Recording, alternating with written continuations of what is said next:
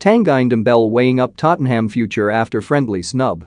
Tottenham midfielder Tanguy Ndombele was simply not selected for the club's pre-season friendly against Arsenal on Sunday, despite being fit, raising serious questions about his Spurs future.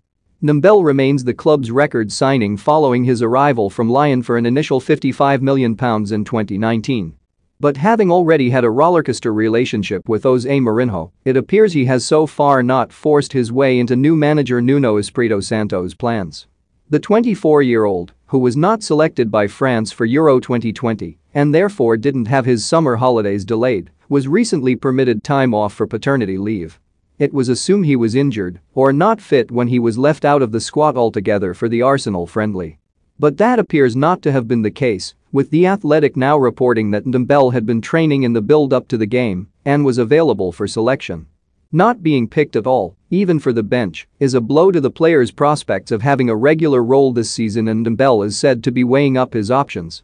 He is expected to assess the situation at the end of August, when the summer transfer window is coming to a close, by which time Spurs will have played their opening 3 Premier League games against Manchester City, Wolves, and Watford.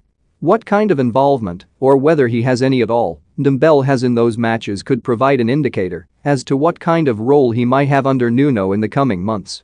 It is said that Spurs, given their major investment in the talented but inconsistent Frenchman, would still like to make a success of the transfer.